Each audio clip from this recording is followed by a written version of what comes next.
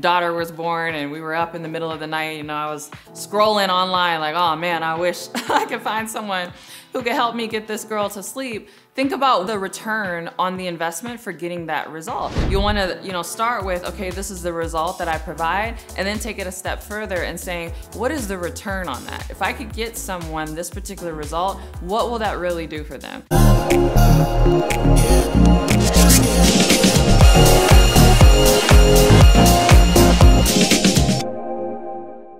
Hey, Courtney Sanders here. Welcome back to my channel. If you're new to me, I'm a full-time online life and business coach as well as wife and mom.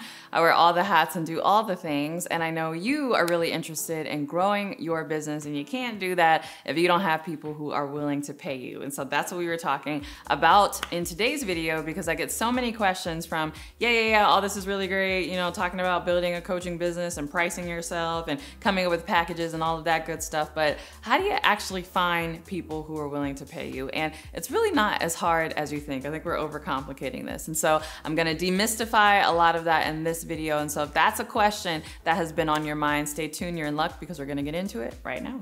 Okay, the first step when it comes to identifying people that will actually be willing to pay what you offer is you gotta get clear on what is the actual result and the ROI of the result that you provide. So a lot of people struggle with this because they're focusing strictly on what it is that they quote unquote do, right? So, oh, I am a relationship coach and I help people have better marriages, or I'm a nutrition coach and I help people with particular dietary restrictions eat healthily without spending a lot of money or something like that. I'm a parenting coach or sleep training coach, and I help babies go to sleep better, or whatever, any of these things. We need to then say, what is the ROI of that result? So giving the example of baby sleep specialist, right? I remember when I was in the throes of that just 2 years ago when my daughter was born and we were up in the middle of the night, I was scrolling online like, oh man, I wish I could find someone who could help me get this girl to sleep. Think about the return on the investment for getting that result. Especially in this example, maybe you're dealing with parents who are corporate professionals, or maybe they run their own businesses, and so sleep is really imperative because it helps them be better at their businesses, which ultimately helps them make more money. Maybe sleep, if we're not gonna think about it from a financial standpoint, maybe sleep helps parents really do better in their marriage and their relationships because they're not at each other's throats, fighting over who stayed up with the baby later. So you'll want to, start with, okay, this is the result that I provide, and then take it a step further and saying, what is the return on that? If I could get someone this particular result, what will that really do for them? Because as the saying goes, no one really buys, a nail, they buy a hole in the wall, or now I'm messing up the saying, no one buys a drill, that's what it is. No one really buys a drill, they buy a hole, right? So you're using a drill because ultimately you want to put a hole in the wall. And so your business and the programs and coaching that you offer is like that drill. But if someone takes you up on that and they're like, okay, I'm gonna buy your drill, what is the proverbial hole? Like, what is it that they actually want as a result of taking your coaching program? That is something that you have to get clear on. That is the first step to finding people who are actually willing to pay you. So once you identify what the actual return on investment is that someone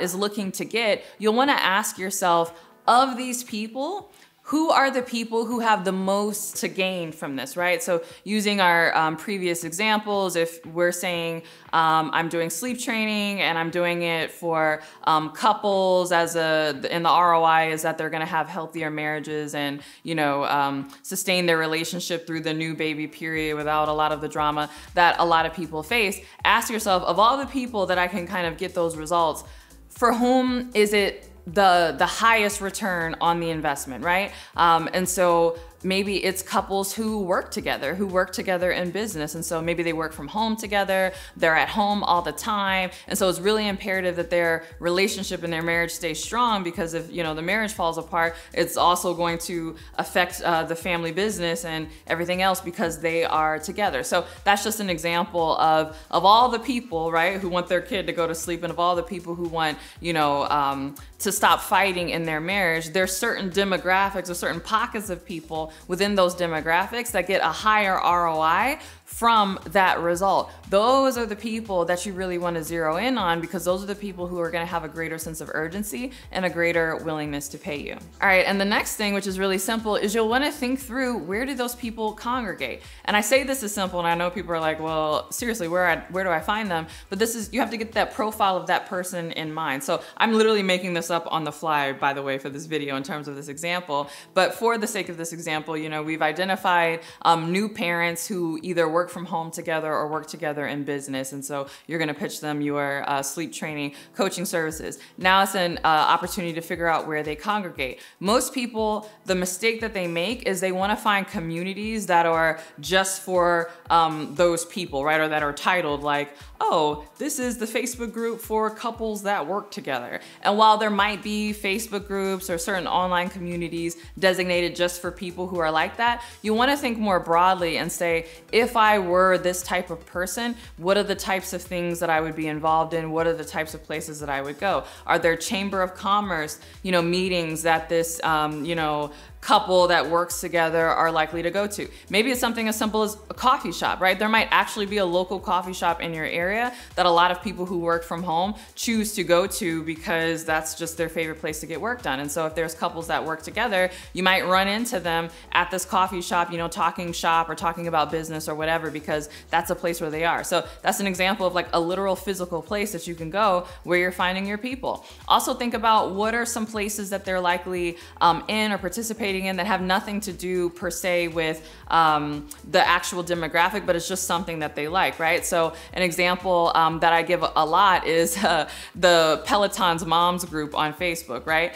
So oftentimes people are looking to target moms, and I'm like, well, make sure that you're targeting this Peloton Moms, you know, Facebook group, because these moms like working out on the Peloton, and I'm one of them, because they don't have to go to the gym. It's easier for them to care for their children, and then when the kids are down for the nap, they can, you know, hop on the Peloton and get a quick workout in. And so a place where they congregate that might have nothing to do with maybe the type of demographic. So for instance, in our example, we're talking about this couple that works together. Maybe you want to target the mom and the relationship. You know, you could say, oh, okay, I'm going to find a place just for moms that work with their spouse. But I'm saying it might just be in a general community like Peloton's Moms group, where she also is in. Different parenting groups, different fashion and style groups if she's into fashion, home decor groups if she's into home decor. This is what I'm saying. Think more broadly about what are the general interests that somebody like your target market would be into. Find out where they congregate, and that's a great place to find them. And then lastly, you don't want to sleep on in-person places. And so I know I alluded to this in the last point, but I cannot tell you how many clients just here locally in Houston I have connected with and I've made just by virtue of attending conferences in my local area, attending networking events, attending various meetups. I think because of the explosion of online business and, you know, social media and running ads, and how easy it is to like cherry pick and find your perfect person based on all of these targeting metrics, we forget that in person is still a great way to land clients, especially if you're just getting started, because people like to do business with people that they know, like, and trust. And so if you're the type of person that keeps showing up at a particular, I don't know, Toastmasters meeting, or again, Chamber of Commerce meeting, or some local place where your target market is actually congregating, and they start to remember you and put a face with a name, it makes it that much easier that when they realize that they have this particular problem that you solve with your coaching program, you can become a go-to resource because they've actually connected with you in real life. All right, I hope this video was helpful. If you're still like, oh, but I don't know, I really invite you to join my free Nail Your Niche Challenge. This is a 5-day free challenge, but it's free for the time being. I can't promise that it's gonna be free forever, but over the course of 5 days, we really show you how to drill down, narrow your niche, and really identify that target market and that pocket of people that you want to target and really help serve them. And then it's also gonna help you grow your business. So if that's something that you're interested in, again, it's free as of this recording. I can't promise it'll be free by the time you click the link, but you could try. Go ahead and click the link. And if it is free and you see a challenge coming up soon, make sure that you enter in your information and register ASAP. All right, thanks so much for watching this video. I hope you enjoyed it. If you did, don't forget to give it a thumbs up and subscribe. And if you can't wait for my next video, make sure you are following me on my podcast, The Courtney Sanders Show, on both Spotify and iTunes. And if you can't wait for my next podcast episode or my next YouTube video, video, make sure you are following me on Instagram, CourtneyLSanders on Instagram. And with that, I'll see you in the next video. Bye.